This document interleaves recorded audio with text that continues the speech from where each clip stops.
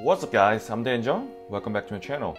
I'm going to be showing you my push workout focusing to improve my strength on my shoulders. This was my actual workout I did a few days ago, and I'll be explaining what kind of exercise I did and why I did those exercises. So my main focus of today's workout was a bent arm push, especially the handstand push-up. I first warmed up with a single handstand push-up, focusing on keeping my body as straight as I can. Then followed by doing 2 reps shortly after. A lot of people say that my workout is too hard, and I don't expect you to copy the exact same exercises.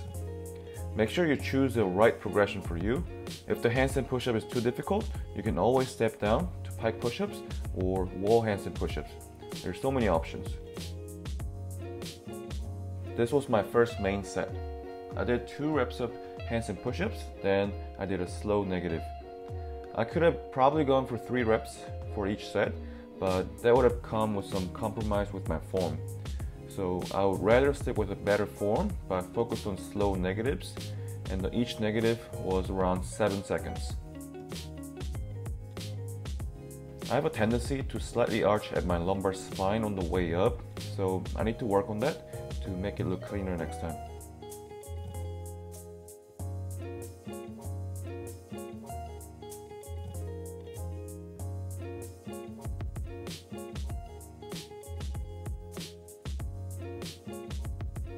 Next, I did some tuck planche push-ups, lightly aided by a thin bend.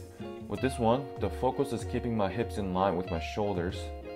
It's really easy to drop the hips as you get more tired, so be aware of that. Because my main goal nowadays is the handstand push-up, I tend to train that first, and then I work on my planche push-ups later. Make sure you put your priority exercise in the beginning of your session to ensure that you're not too tired to train and go for a more quality session. I generally do not advise people to use too thick of a bend, but choose a bend that only assists you just a little bit. My next exercise was the bent arm handstand hold.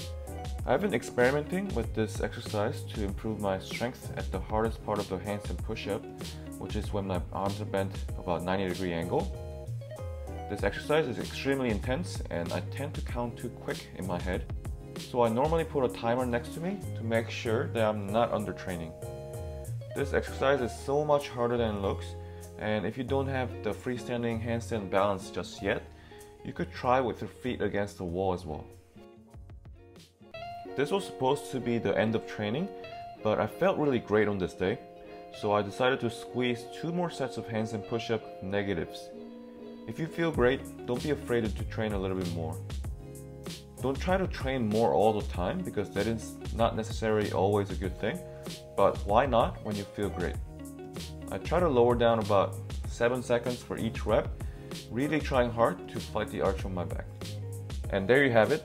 Let me know if you're interested to see my other workouts. I made a similar video on pulling workout recently, so be sure to check that one out as well if you haven't.